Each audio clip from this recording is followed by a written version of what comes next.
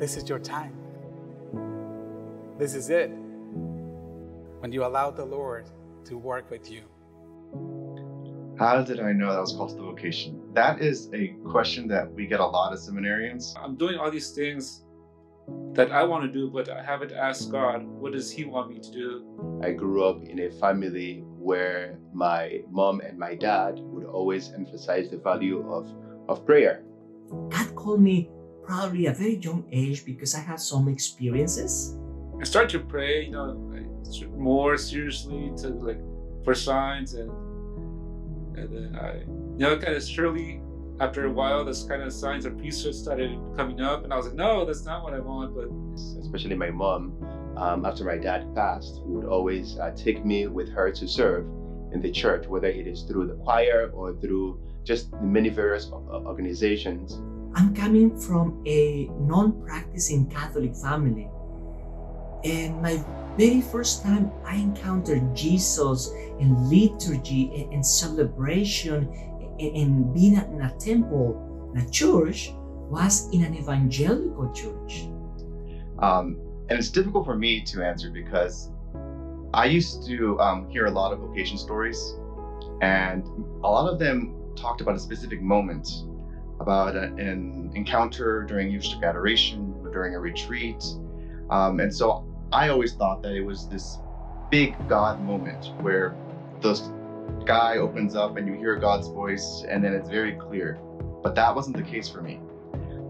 It was more of a gradual process through reflection, through prayer, and through the interactions with the people of God that I came to recognize that God was calling me to something different.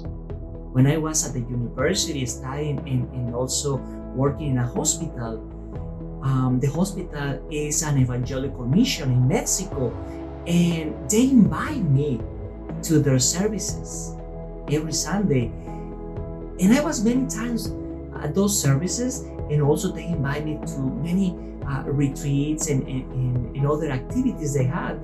That was my first encounter with Jesus. And so I kind of began to ask God, God, please show me, what do you want of me? And that's kind of what I'll do. And I think one linchpin that I can go to is the moment where I said, this is it. This is what I feel that God is calling me to discern.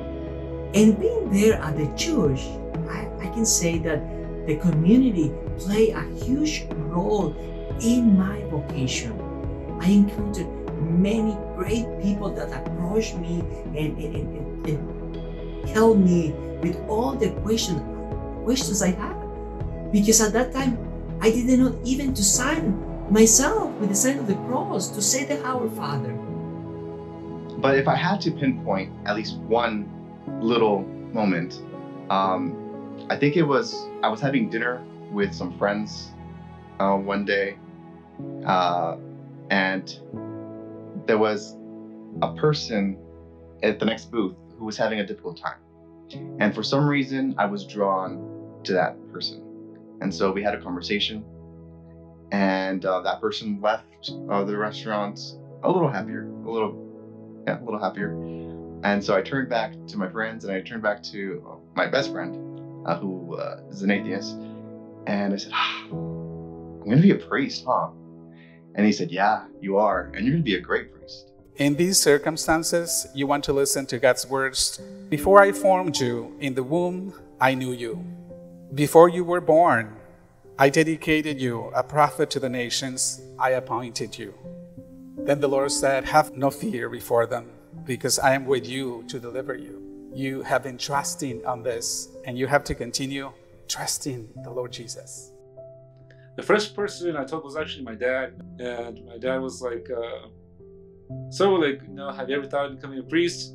So when my dad asked me, I was like, no, I would probably consider it.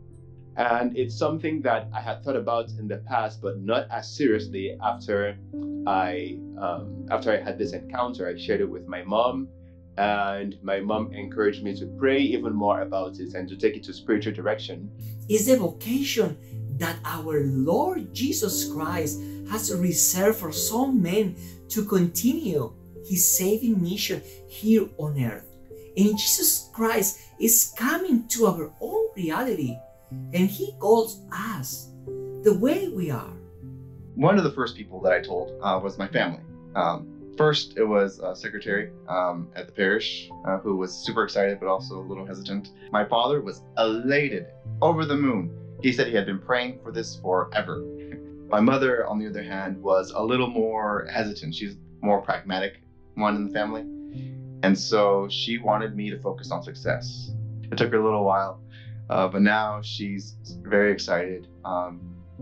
She tells her friends, she tells her coworkers, whenever I tell her what this is happening at seminary, she's like, this is what my son's doing. He's gonna be a priest. And so now, yes, she's very excited. She's come around. She's very proud of me. She can't wait to see me on the altar. You give your full life, not half of it. Jesus wants your entire life. Dear brothers, this is the way of the cross, because the way of the cross is very beautiful. And that joy that you have in your hearts is that gift that the Lord Jesus is giving you. And He will never disappoint you. He has chosen you, and He wants to bring to fulfillment the work He has begun in you. Thank you so much for your yes to the Lord Jesus in this mission of the Lord to continue bringing us salvation.